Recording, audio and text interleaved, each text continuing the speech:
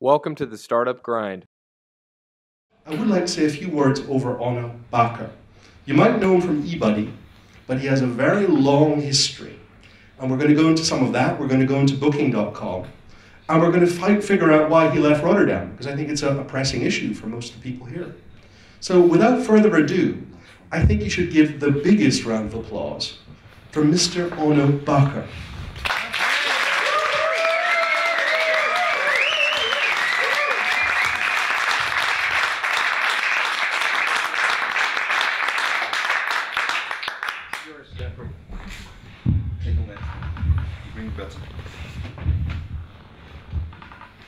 So,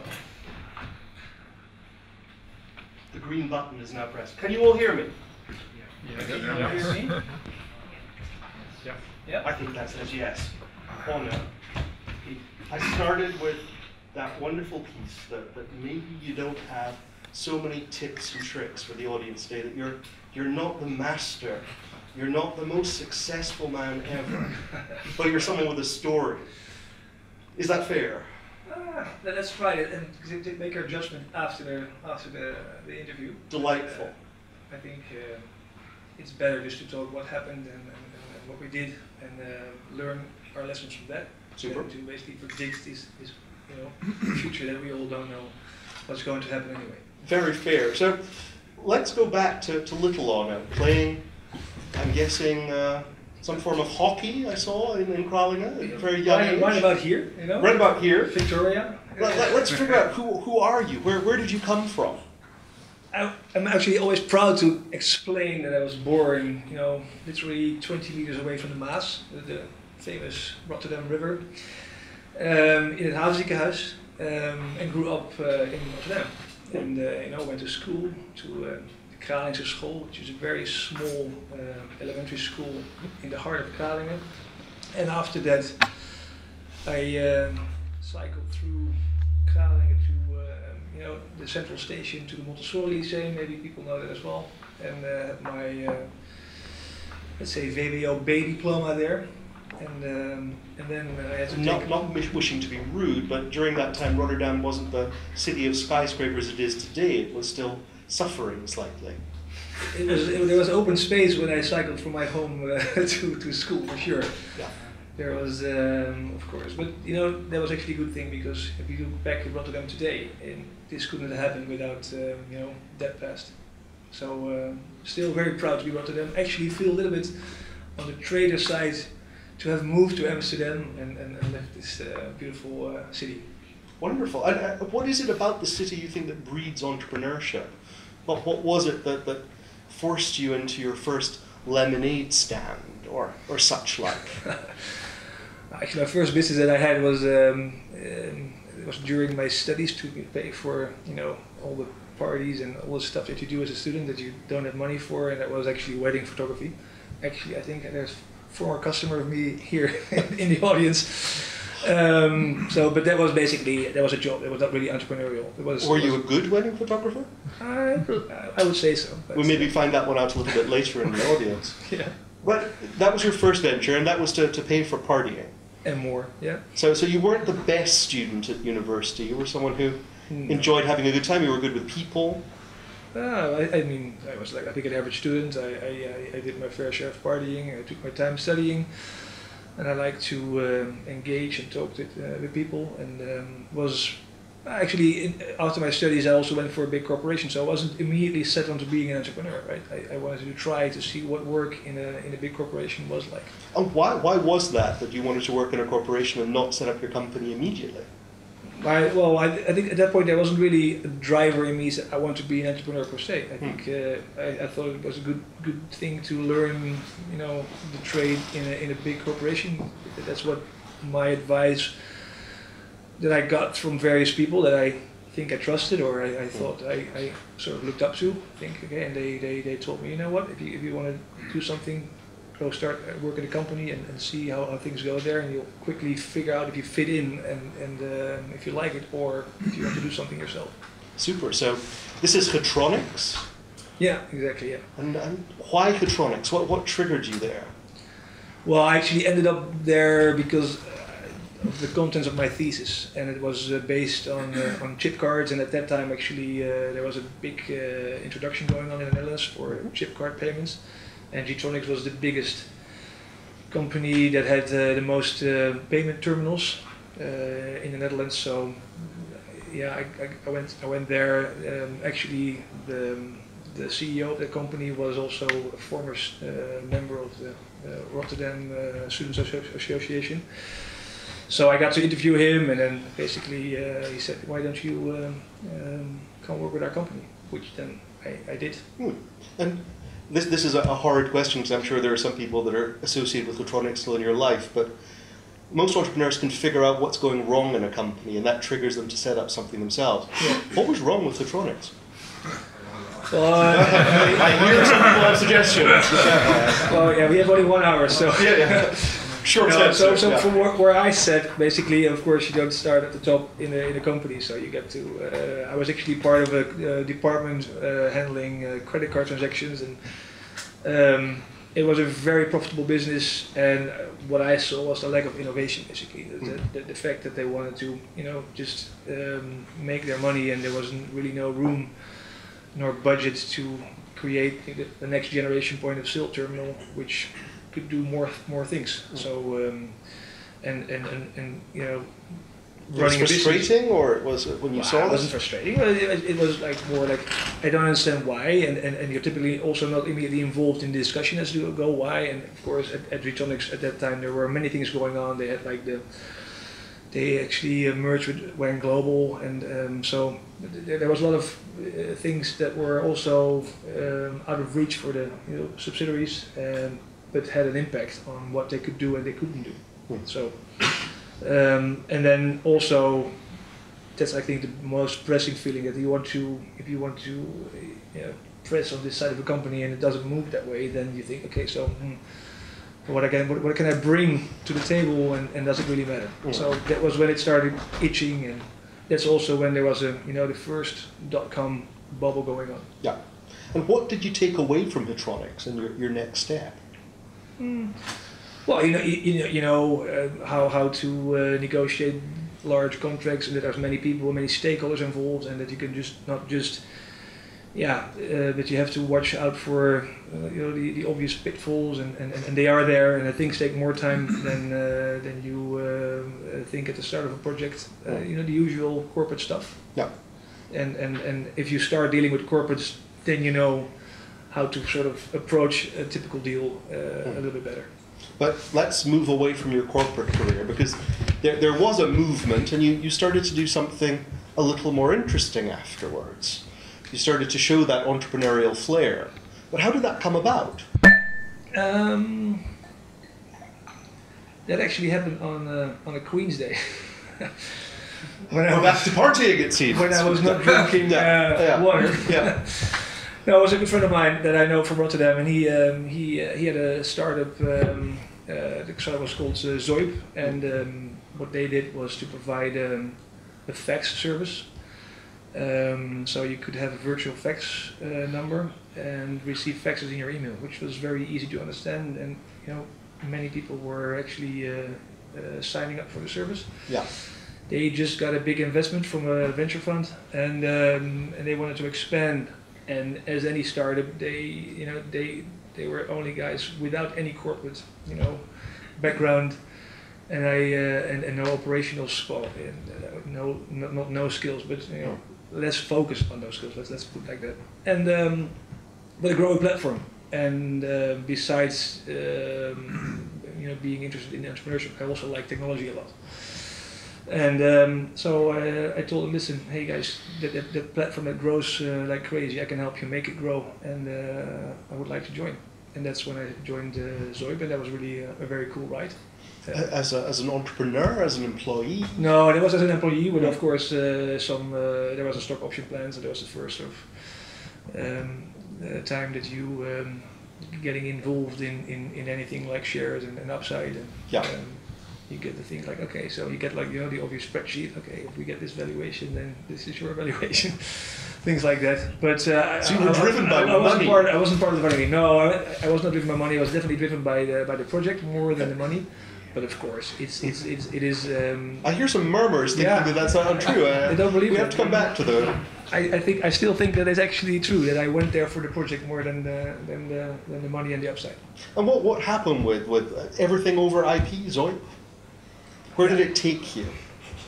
Well, many lessons learned, and I think that company was ahead of its time, and it sort of hit me. You know, sometimes you hear the KISS, KISS, keep it very simple and stupid, and Zoe was a service.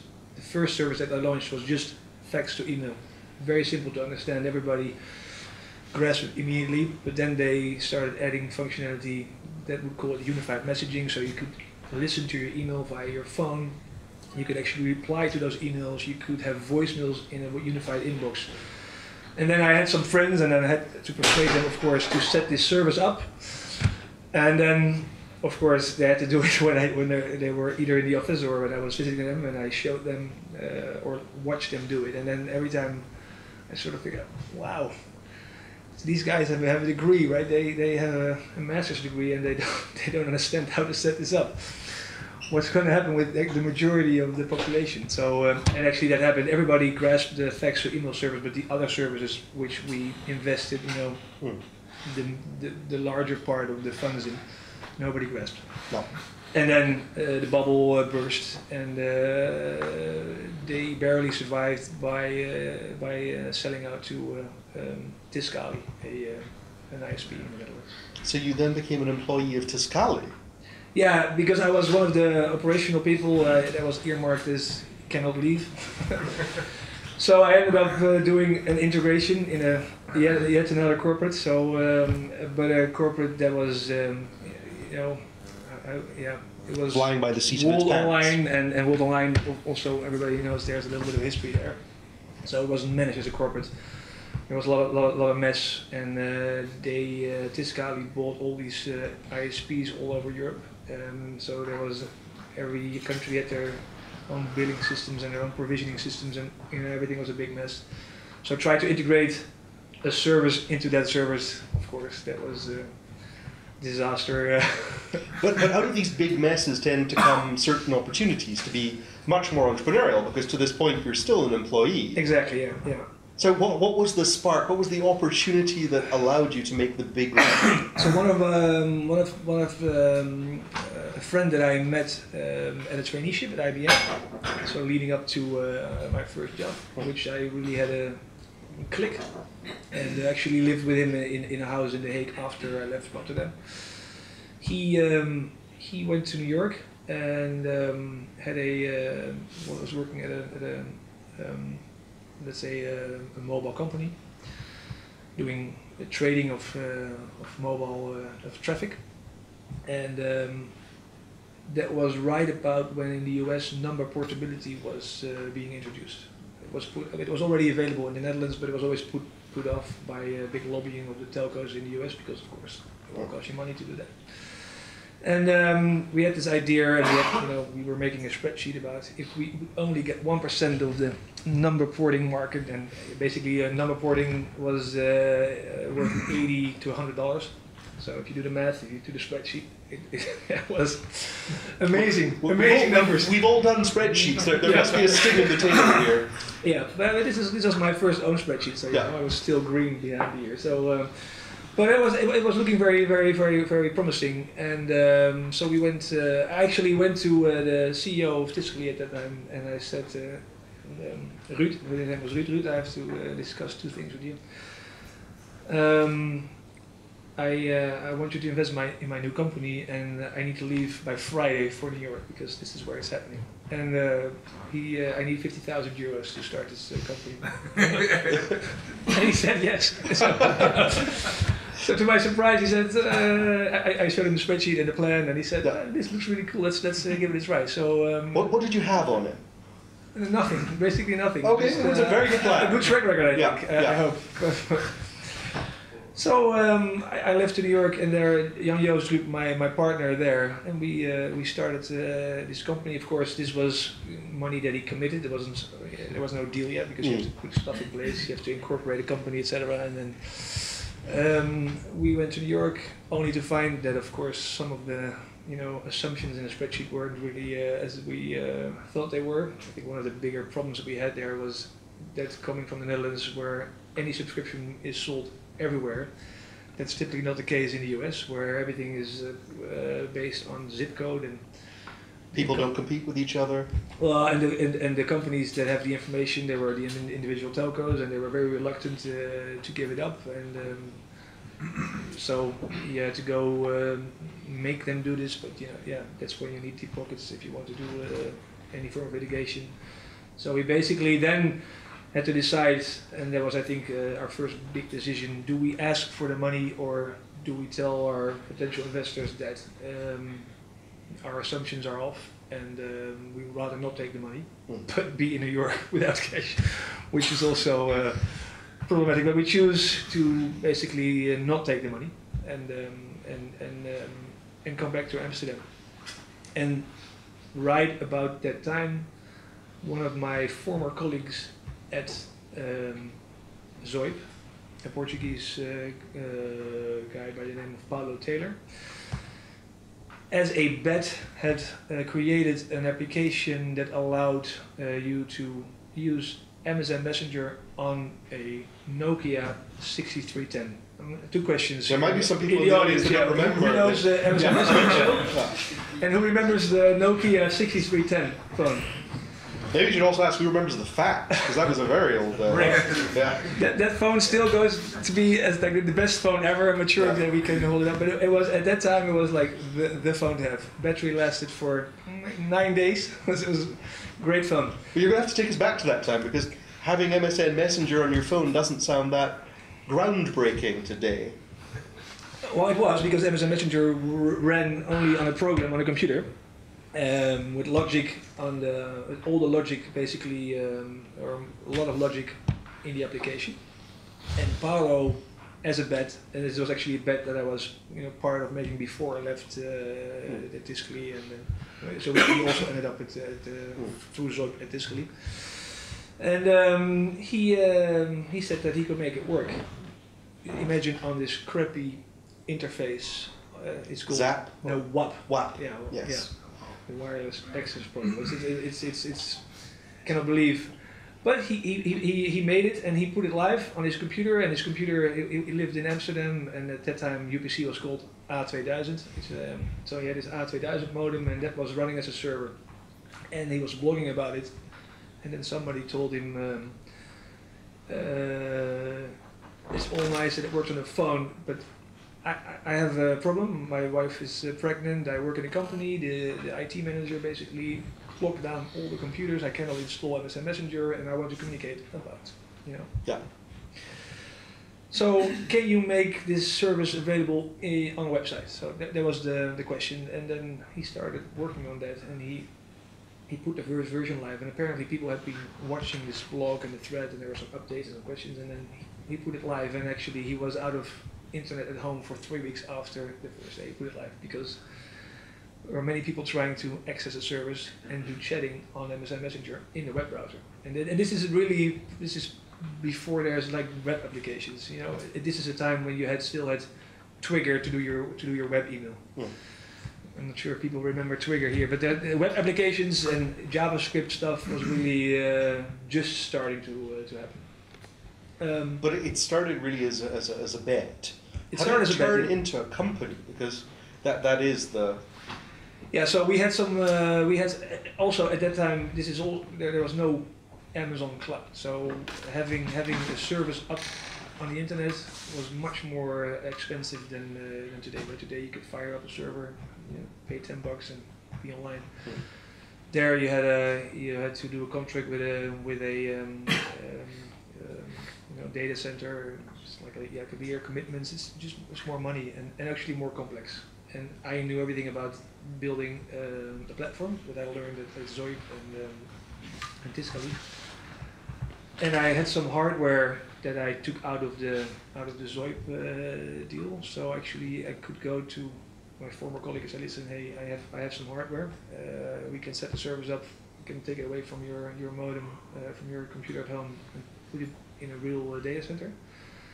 And here I'll do it for free for you. but let's just make one appointment. If we and we're going to help you grow some users, and we're going to get you to a certain level of revenue. And if we get there, we're going to go to the notary and let's form a company. And he was still working at Tisky at the time, and he had no idea how to bring a company. Had no real plans. And he said, let's do it. And basically, we hit those targets like within a couple of weeks. And we went to the notary. We split the company a third each, and we're in business. He was still working at Tisky, and JJ and me were taking care of the first deals for trying to get sell banner advertising, because that was the model. We had users and we were showing banners, and at that time, CPMs or eCPMs were still 5, 6, 7 euros. Very good business, and we had lots of users, and we had them coming in every day. Basically every day we had a couple of 100 new users in the first weeks. As lots of people didn't want to work at the office anymore, they just wanted to chat to their friends on MSN. Yeah, it was also in schools where I think in the beginning the majority of people came from, and also school computers were completely locked down. Yeah. So it was arguably the first web application that was really allowing people to do stuff that they really wanted. Yeah. To communicate, to chat. Because I was chatting with you yesterday, and actually, it was Lucas that told me this one, that you were in a taxi cab in Jakarta, and the taxi driver asked you, so what company are you with? And you said you were the director of eBuddy, and he stopped the taxi. Yeah, he was. You were a little worried. He got out, he came out, and he started to say he wanted to have his photograph taken with him. Yeah, and he's calling his children, his wife. He said, "You don't believe who I have in the car. I have the founder of eBuddy in the car." Well, I mean, I'm not sure if everybody knows the numbers. We did have in the end. I looked at the numbers again. 400+ million users registered on the system, which is it's a lot. At the peak days, we were getting in more than 250,000 new users every single day. Yeah. How do you cope with that? Because it must have huge costs. Were there investors involved? Were you investing yourself? Yeah. So in the beginning, we did it on our own, and then of course you get into the discussions whether so JJ, my partner, he wanted to go to a conference like EdTech. EdTech is where where you meet all the publishers and all the advertisers, and you can do deals on advertising, which was bringing in the money. Paolo could have used some help, in the programming department, developing stuff, and I was also, of course, looking at the money to buy more hardware because we had to accommodate growth. So that's typically when you need money to get to the next level. And there was one competitor in the US, and we tried to we had a plan to do it without money because we thought it was better for us. But then our competitor in the US got funded by Sequoia. It was not the first VC, and of course, yeah. How did that feel when you heard that deal had gone through? Yeah,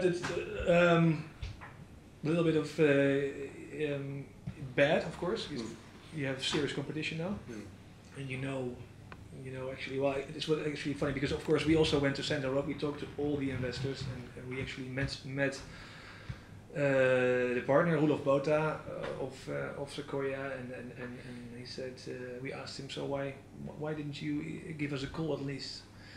And because we were bigger at that day, we always were bigger than our US competitor, and then he basically smiled. He said, "Yeah, this is the value. We have our own rules. I probably sell number 2 better than number 1." And so it is, but of course, if you have a competition and you're bigger, you can show that you're bigger. Then getting money in from other investors actually is a lot easier. And your investors, were they European or were they American? No, so we shopped around in the valley for money, and we got a couple of offers and valuations, but also basically everybody told us. We love your story, and all the American cheering and hearing. Yes, that's a nice, polite term for it. Yeah, but they also said, but one thing, guys, we drive to board meetings. We don't fly to board meetings. meaning if you want us to invest, you better move your whole company. And at that time there were, I think, already 18 people in the company. So if you move 18 people from Amsterdam to the US, I think you lose, you easily lose half a year, maybe even more. Yeah. So we decided not to, but we had some offers. So and then actually we decided to take a Dutch angel fund. Yeah. That was also accepting that valuation, but on a lot easier terms, of course, because with VC money you have A very thick contract. Yeah, and this was a very thin contract. Let's say very founder friendly. Oh dear, did they learn their lesson afterwards? No, actually not, because I think within a year, we did a second round with a VC in the Netherlands that had like the big contract. Yeah. And then typically the old investors they get sort of the same rights as the new investors, or at least the whole setup of the company and all the rules are as protected for them as they are. So it's less founder friendly for sure. And how was the growth of the company during this time? Because you go from the angel fund to a VC being behind it. Yeah. You always say required the money, or was it just you wanted a bigger car, the office needed to be glitzy, you wanted to have champagne instead of cava at the party? What was the reason for raising more cash? Some people have gone through that. I can hear from the laughter. So yeah. No, well, it's well, there's one lesson that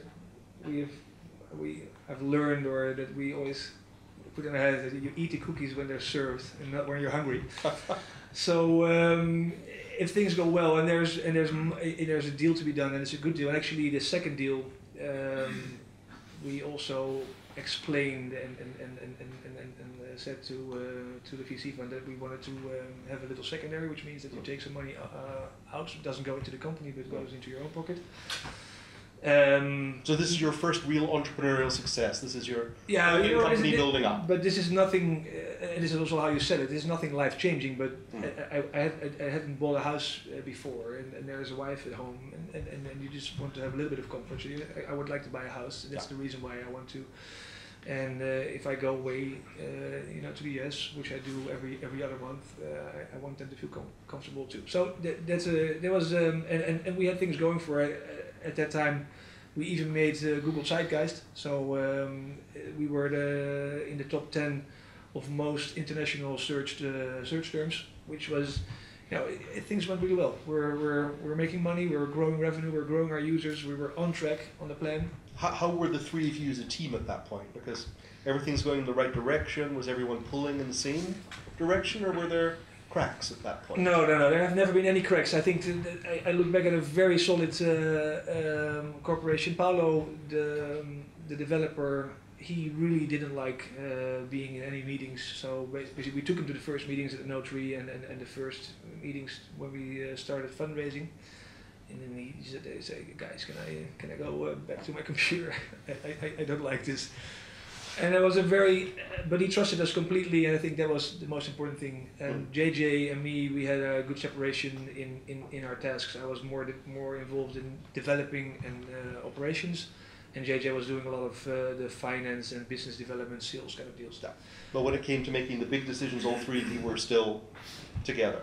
Yeah, well, it's basically JJ and me sort of thinking through and sort of making the very short list, and then discussing it with Paolo.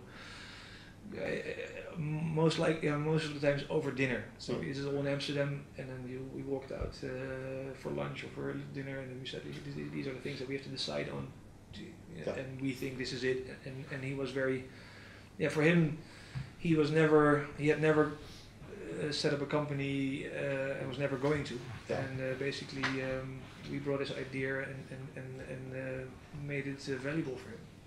So let's look right now. You've raised 2 rounds of capital. Yeah. How much of the company did you still have as the three of you? We still had more than the three of us. Still had more than 50% of the company at that time. So actually, your dinners were where decisions were taken. Then you went to the board. No, but there's lots of decisions that are written down in the contract that you have to go to the board to. So I mean, you can have the majority of the shares, but you can definitely not have the majority of the voting power when it comes to, really important things like big investments or a sale of the company. I mean, the usual stuff that you'll find in any good structured investment deal. So how do you go from this, because you're riding high, growth is exponential. Where do the cracks set into the business model, the strategy? Where do you see it sort of going from growth into? Now, there was always a crack at the beginning because this is pre-Facebook, this is pre-open platforms. We hacked our way into Microsoft, and then you're quite open to say that, to have on camera. You hacked into Microsoft. Yeah. Well, their protocol was undisclosed, and we reverse engineered it. So and we had but we had some friends at Microsoft here in the Netherlands, which is marketing sales office. So no structural or the strategic decisions are taken there, but they could get us in touch with the people who are running MSN, the platform. So quite early on, we invited them over to at least show them our office and that our intentions were, genuine. And you were gentlemen there. And that we're filling a gap, right? That we're filling a need, definitely. And then I remember the first time we were still in our old office at the Keizersgracht, and we had just moved in a table weighing a ton. I was sweating getting this up to the 5th floor. So the table was literally, 10 minutes in place, and then the Microsoft guys came in, and they basically said, so you're the rogues, which means the pirates. And which was a really good start to the meeting. Really good start of the meeting, but and we just explained them, our intentions, and I think we agreed to disagree, that we weren't allowed to do what we were doing, but also to keep in touch and send regular feedback. And by that time we were also adding, besides MSN Messenger, Yahoo Messenger and AOL Messenger, and we were all in talks with these companies, figuring out how to how we could become legitimate. So you were flying a lot. You're negotiating. We spent a fair amount of time in the valley for that, and also our platform ended up being there. So we had 400 servers in San Jose. The reason being that all these messaging platforms were also located in the US. So from a back-end perspective, you want to be really close to those servers, and you can never be close to all your customers anyway. And that there were servers like Akamai to help you with that. So we had good reasons to be there a lot of the time, and biz dev, and also more. You always talk to funds. You're always fundraising. You always happen to be in the neighborhood, and we had a little office there. And for American companies, if they think that you're there just because you're on a trip, it's easier to meet than that I'm going to be there. So it worked really well. Yeah, and so then you must have met at some point a sort of company. I believe we discussed it was called What's Up. No, this is a little bit later. That was actually after the iPhone launch. So things became for us. The crack was there, right? That we were not legitimate, and but we have figured out a way to make our software available on a mobile phone. In 2006, we launched on mobile. This is pre-smartphones. Right? The smartphone was, I think, the Sony Ericsson P800. But the majority of the phones were Nokia phones, Samsung phones, LG. We call them feature phones. Yeah. Java-based phones, and each platform has its own little. That's kind of the communicator, the big phone. The communicator, exactly. Yeah. And we were advanced. We figured out a way to make our software work really well on more than 1,000 different phones, which was really quite something. And we had many users on phones, and had companies calling us to say, can we do a deal with you? We want to pre-install, preload your software on the phone. But Microsoft and Yahoo said, no way, you cannot do it, because these guys are not legitimate. You are aggregating all our services in one interface, right? We had MSN users and AOL users, and at that time also Facebook users in one list, which was very comfortable for the user, but was taking away marketing space for each of these individual companies. So we always hit the roadblock there, and then Facebook basically showed everybody that an open platform could create a lot of value, right? This was when Facebook opened the platform and invited developers to join in and do crazy stuff with APIs. So Microsoft sort of gradually started to move on this, and then they invited us, being the biggest sort of company accessing their servers without any agreement in place, and decided to engage with us because they also wanted to be open and create an open protocol. But then it has to go through all their technical hoops, which takes a very long time. So that's when you see that you're sort of entangled in long negotiations, and sometimes things just outright stop. There's no communication, only to find out that Microsoft bought Skype, right? So there goes the whole future of MSN, right? So that's when we started to see, wow, things are changing. And then also the iPhone and a new platform opened. BlackBerry was really big in messaging on mobile, and we were still doing messaging more on a PC basis, right? The whole MSN service was designed around a PC. So there's something called presence, which signals if you're away or if you're busy or offline.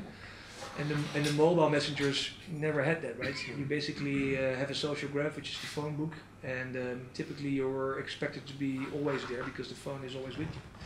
So you have a simpler UI, but we were at that time. So technology went past your solution. Well, we were profitable. We were in talks with MSN to do a deal. We had Nokia. We had a deal that we were going to be pre-installed on 500 million phones.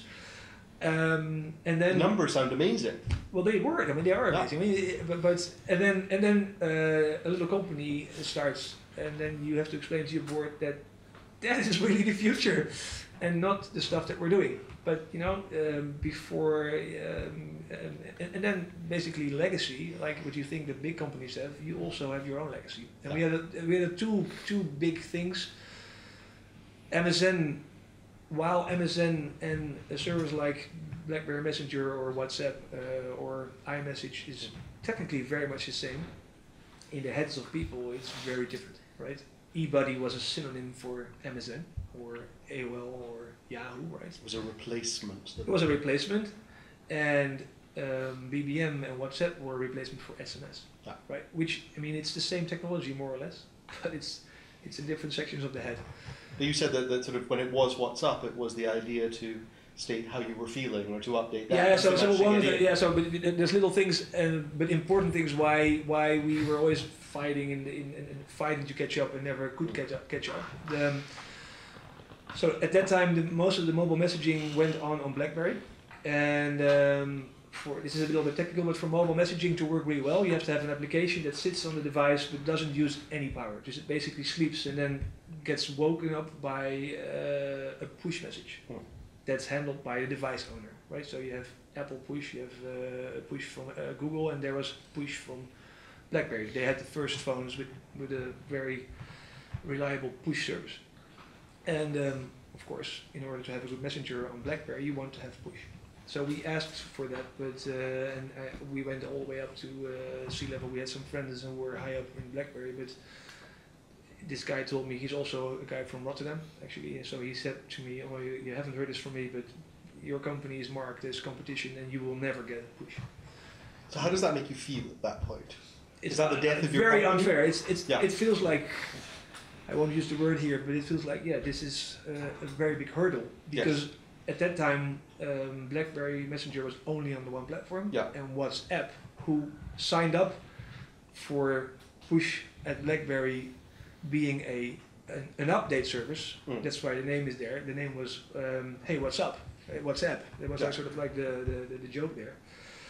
They and it was a small service, and at that, right, in MSN you had like your status message where people were broadcasting whether they in school or walking their dog or in love with their girlfriend and things like this. So a lot of communication was going through the status messages without saying. It's complicated. Exactly. And then they saw people, because I was at WhatsApp, I wanted to buy the company at that time. I said, okay, so we cannot do this. So I just go there and see if I can buy the company. So in your 2 rounds, you'd raised enough to buy WhatsApp. Well, we didn't have enough cash in the bank to, I think, to immediately buy them. But you go there first, see if there's any opportunity that you want to join forces. By this point, you're much bigger than they are. So way bigger. Yeah. How did that meeting go? Because well, it was. You're thinking that maybe the death of the company is nigh. This could be a nice way forward. How do they look at you? No, they were. I think it was a good meeting, and they had a lot of things going for them, and they basically explained how they were looking at things, and basically concluded that things were going well and their numbers were promising, so they would like to try it themselves, and they didn't need any money because they were also an application that one of the few applications that charged $1 or €1 for an install. So they were, hanging in there in the beginning. But that's when you start to see that you have your existing business that did really well is more or less end of life, and that you're going to really fight really hard to get into the new business, and that you're not the first mover, and that you're trailing. And how does that feel? Because you've obviously got Paolo, who's the head technical guy, thinking we need to do something completely new, something technical. You've got by then we're also a lot larger. Right? I think everything also after 30 to 40 people, things start to change. You don't necessarily add more execution power, with the amount of people that you add after that. I think basically between 50 and 100 you add overhead, but you don't add speed. So and you slow down. Yeah, well, just things take longer. There's more meetings, and people start to optimize things that don't need to be optimized. Little examples like where you have on these messengers you have to receive a code, right, which verifies that you're the owner of the phone number. And then people start to gold plating stuff. You get a translation company to translate all these messages explaining about the code into different languages, meaning that the code sort of moves to the end, right? And then if it's too long, longer than an SMS message, it gets cut off, so the code doesn't even get to the phone. And things like that start to happen in a bigger company if you're not on top of it. And people are concentrating on that while you've got people leaving eBuddy in droves to go to one of the other messaging services or using their iPhone. What's happening in the company at this point? Are people jumping from the ship? No, I think we had a very tight team and a very, very, how do you say this, determined team. We had 30 nationalities in the company, I think 33 even at the top. So we had, that's really like something you see somebody arrive with a whole family with kids. They have to go to school in Amsterdam, and they go into the company, and we had a lot of events lined out for them. So we made a very warm and easy start. We helped them with housing. So, but your principal business is going away. So what are you planning on these nationalities doing after this? No, so we did develop a competing service to WhatsApp. And then when we thought this is a difficult play. At that time you're competing with Facebook and with Google that were doing their own messengers like the Hangouts, Apple introducing iMessage. Then it starts to become visible that messaging is really hot space, and those companies don't need to make money with it, right? Typically our biggest income source was on the web from advertising, so that's drying up or getting less interesting because the eCPMs are gradually declining, and you see less growth. We were still growing at that time. So then you think, okay, it's hard to, and it's difficult to explain two services, right? So eBuddy service, the original one and the new one. People don't understand. They come to eBuddy to aggregate existing messengers, so they think that they can aggregate WhatsApp and other stuff, which they couldn't. So there's all kinds of things going on. So what do you do then? You think, okay, so we have this great technology, we're a really good team. Let's find a partner that can utilize our technology on their user base, right? And then so we set out to find a partner, more of a strategic investor, and we found one in Japan, a Japanese gaming company. Were they your first choice? Because I think you went to find partners and you scoured high and low at this point. The perfect partner for your company. No, you talk. I mean, so deals don't happen overnight. So you are in talks with. First, you decide who could be potential partners, right? So we had basically three big sections, and we focused at two telcos, right? Because telcos at that point were, taken by surprise, and things like which surprised me the day when the iOS 6, I think it was launched, or when iMessage was introduced, and where if you had a phone on the same operator, where you had basically there was no SMS traffic more from the SMS client, right? Yeah, I had to explain that to C-level people in Vodafone, and KPN. They didn't know what was coming. So there was definitely room to speak to telcos, to educate them, to help them get their feet wet in let's say over-the-top applications. And we thought, or I still think, that there's a way to make money there as a telco, because you have some things that you can control that nobody else can. And we talked to various gaming companies, the usual suspect, of course. And then there was one, and then a couple of them bite and they go into the next phase. And I think we had like a couple of companies in the due diligence phase, so pretty far along. And then we struck a deal with a Japanese company, Green, which was really cool. And we had actually very nice, because that was also when Mr. Verhagen was Secretary of State at that time, went to discuss some items with the Japanese government for a car factory here that was being closed down, and there were sessions, and you call up to the Ministry of Foreign Affairs and you asked if they could arrange a session also with our potential strategic partner to be invited, and that happened. Basically, ultimately what happened is that when we signed the deal, we had a closing dinner in the embassy in Tokyo with the mayor of Amsterdam there, which was really, and having all the founders of the Japanese company and their wives in kimono style with nails with the Dutch flag on it. It was really. Were they serving bitter balls? They were indeed serving bitter balls. Of course. One can't escape from the embassy functions. Yes. But how did that deal? Because in the beginning that deal was, I think, to acquire most of the company. It didn't end up being that way. It was a roller coaster of a deal. So actually, very much pretty far into the process, we had a letter of intent to buy the whole company, like 100% of the shares. So at this point, you think I can exit unless I get that dreadful one letter weekend, to stay? I thought that I was like, off to Curacao. Yeah, definitely. And then something happened this is a company that just grasped that on average we're making 60 euros per month on an active player. I mean, there are some crazy games in Japan. How many players did they have? Yeah, they had more than 2.5 million players. Okay, so they're making a little per month. They're making a bundle, right? And they bought one company, and so we got in a really good offer. We got in. I would have sold for no brainer. You were doing a little dance. Yeah, I was doing a little dance on Friday. We got it in at 5 o'clock, and I said to JJ, "Well, I mean, I don't think we need to have a big discussion on this in the board. We can play hard to get, but we're gonna go." So can you give us some figures, or it's high numbers. That's okay.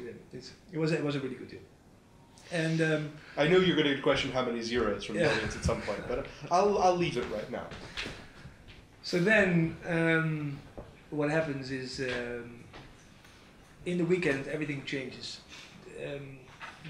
So a lot of, let's say, younger players were playing these games and paying this money, and then somebody in the government started asking questions: was there a part being gambling? Right? There was a gambling. There was something that you could explain as gambling, And then the number 2 guy of the company, so the co-founder, who was leading our deal in the deal team, was relieved from all his duties and had only one priority: manage the government to basically make sure that our revenue, their revenue of this company, So the one that's supposed to be signing off on your deal is now Yeah. dealing with the ministers and dining everyone at very high levels. Yeah, exactly. But you're left hanging. Yeah, so we got a call on Monday, and then this is a typical, let's say, losing face moment for a Japanese company, because they always keep their word, and then they had to say, sorry, we are not going to do the deal. And it was a very, very strange. I can still remember everything. Like, very strange conversation. So okay, when we hang up the phone, it was a very short conversation. Okay, I think we just lost this whole deal, and we were on. This is a deal that we've been working on for. Yeah, at that time, I think we're 9 months into the deal or something. Yeah. So what date are we talking here? 2012. This is 12. Yeah, this is April 2012. But you So think that- it's all lost. So Yeah, we you think go from doing the little dance. Yeah, to we think it's all deployments. lost. Okay, did we even have a plan B? And then Did you? Well, at that point, no. Okay. You're really like you're Yeah. you're sitting there and you're like looking at each other, and you basically don't speak. Yeah. You're like, you don't know what to say. There is nothing to say at that point. Yeah, and That then, dream has just vanished. Yeah, and you immediately ask the board to come the next day to discuss, what to do. And you see that the board is also very disappointed, but they are there to cheer you up and to Because say. they've been at dinner parties over the weekend saying what a wonderful I investment. know, you we made. shared them and we had some conversation. And everybody was happy. So. Yeah, I mean, but these things happen. So it's and nothing is a deal until there's a signature on paper where actually the money is in the bank. So and then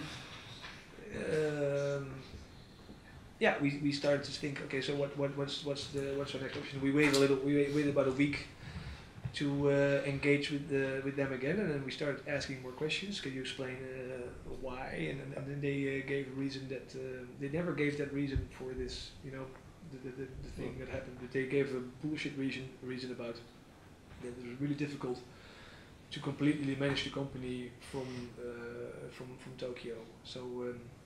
But they came up with something, because you go from this despondency, but they come back with a deal.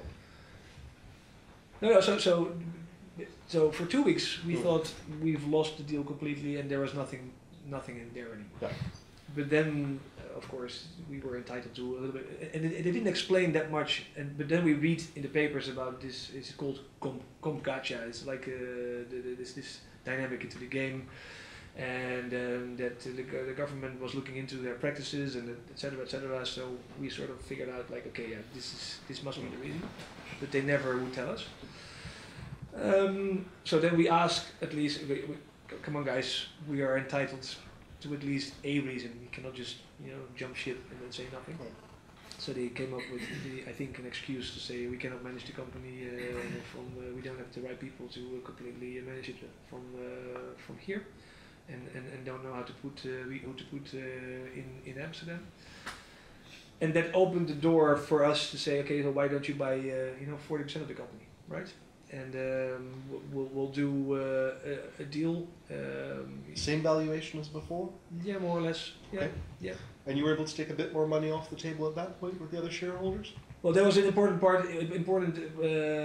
moment for the company, because prior to that, you have all kinds of preferences stacked up before you. You have and it becomes complicated because you have investors. You take some money out, so there's all kinds of class B1 and B2 shares, and it's complicated. And we even did some tricks with a warrant where we took a loan from one of the LPs of our investor, and there was a guarantee from. So we basically had a complicated structure. And which is also difficult. So you didn't stick to your original motto of KISS?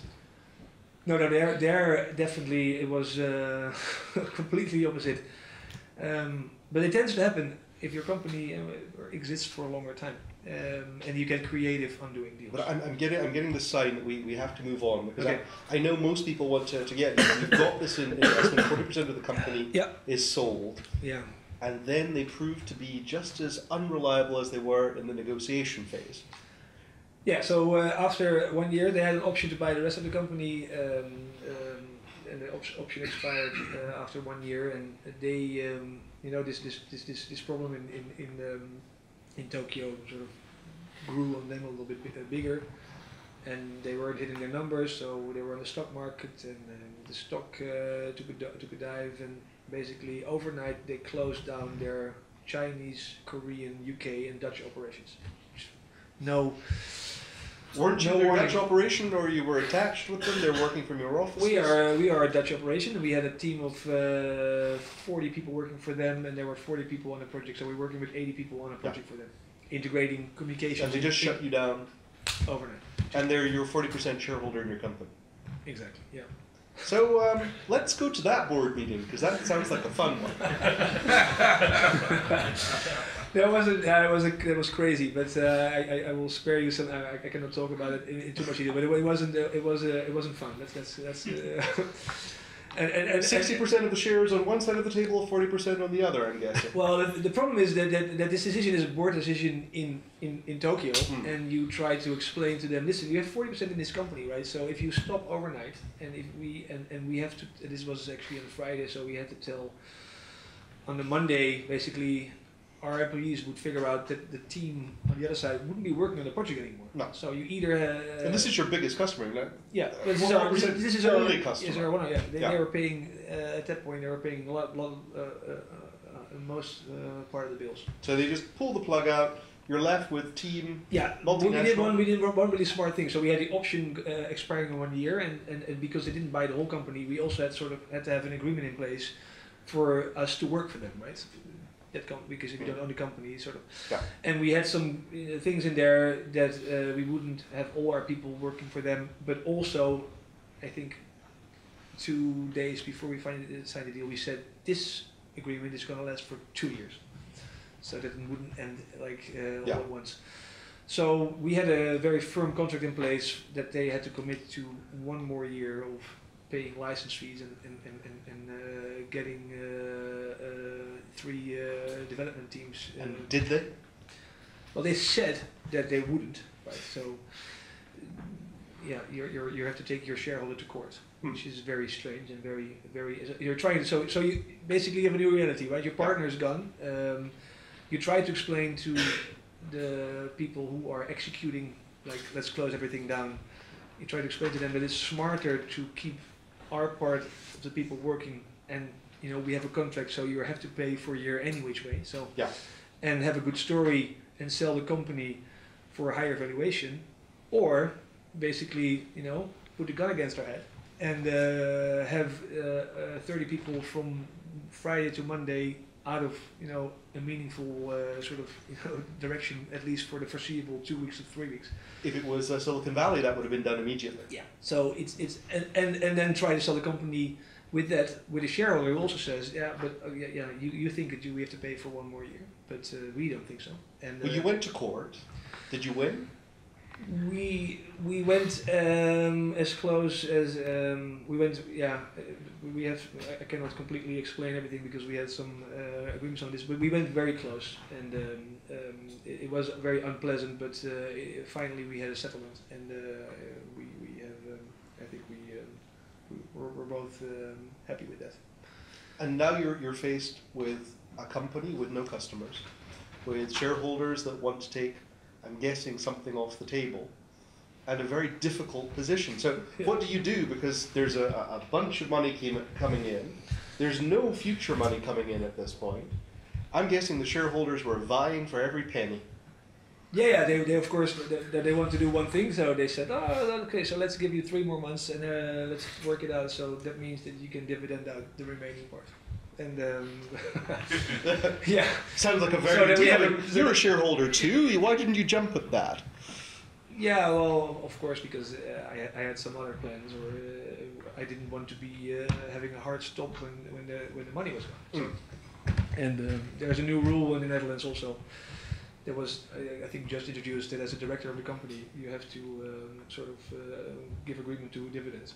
And we just lost our biggest customer, so I could put on my director's hat And I said, sorry, as a director, I'm not gonna pay out dividends. So we have great plans and we have a lot of good future. So why the rush? So instead of having 40% of your board not liking you very much, you have quite a lot of the investors also looking at you with slight suspicion. And let's say they were interesting times. They were interesting times. Yeah. I learned a lot. But yet out of that came a deal, and I think it's the deal that most people, I'm guessing, when we get to the questions in just a few minutes, are going to ask about. What kind of deal were you able to put together to save the staff? And you're still director of eBuddy at this point, so there is a continuance. So maybe you can just take us through that. It's a very atypical deal. You see them quite often in the valley. This is also where we learned about those deals. It's called an equi-hire deals, basically where you sell your staff.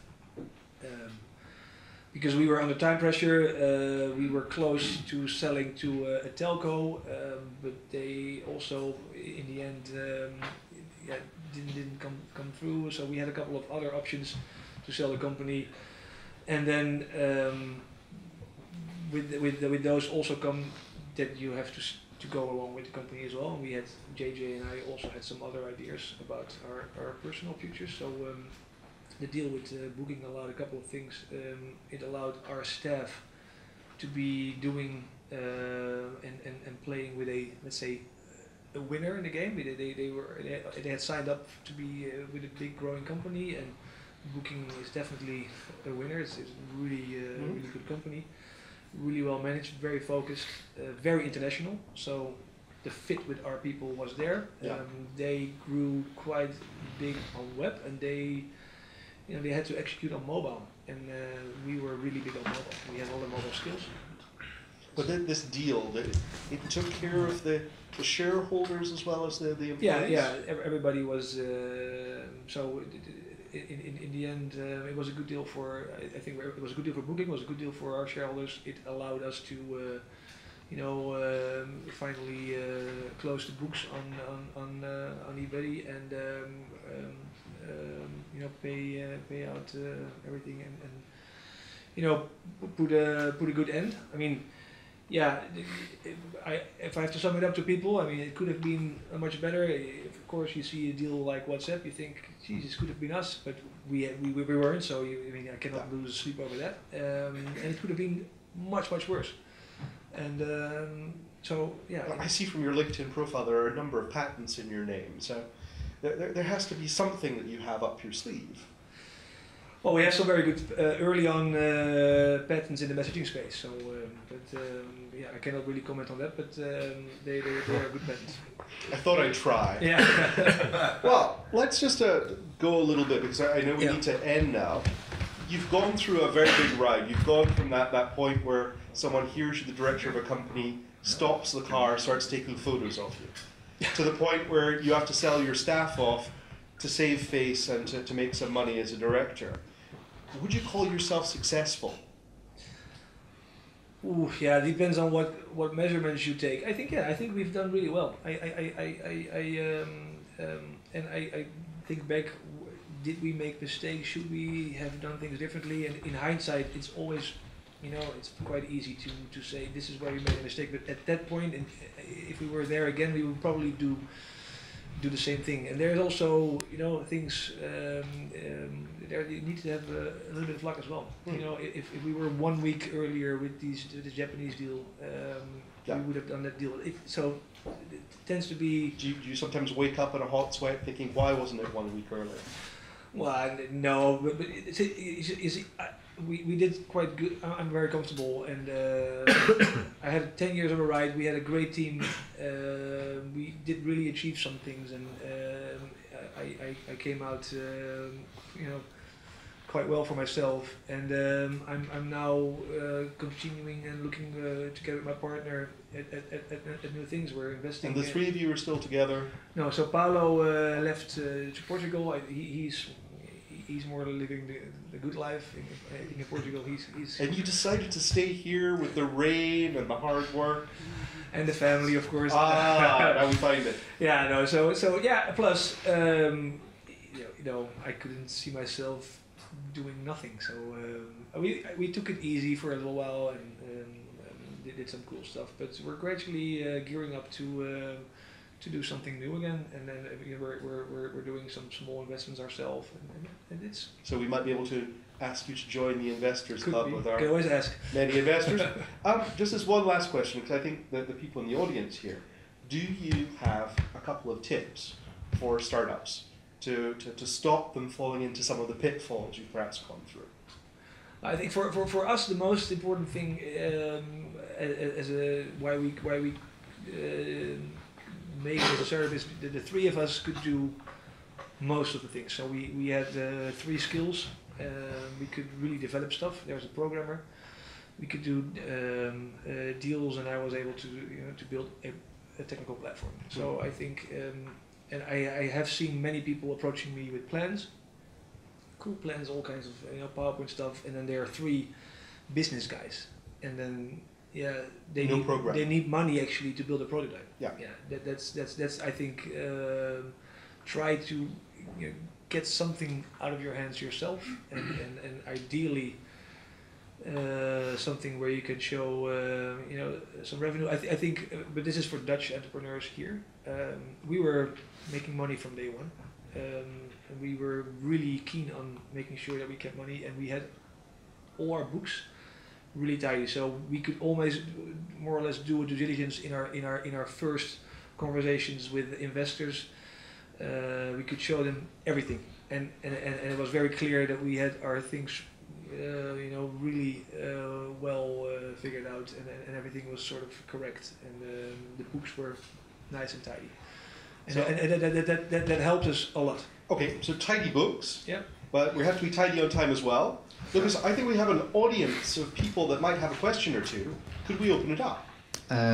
No. Okay. There's another group waiting for us, for this audience, for this theater. Would it be possible to do it in the Wonder Bar? Of course. With a beer? Sure. Sounds better? Yeah. Yeah? Sounds good. Yeah. Wrap up. Thank you, both of you. A small present for you, Onno. Thank you very much. From the whole team. This is the last book in Rotterdam. I bought it on Marktplaats tomorrow. This morning. It's about Rotterdam. Very good. Cool. We hope to see you in the second version of this book. Because I don't know if you know this book, but it's about 100 year entrepreneurs. Yeah, I see. Van der Vorm, Van Beuningen, that kind of guys. Being born here, I see all the families that I met at the Kranische School. That's right, the Kranische Victoria. So maybe we hear a bit more of that in the bar, also over the photography, because that business sounds like the one that we'd really like to ask the question. Yeah, Snapchat. Missing a chance. And over the bar.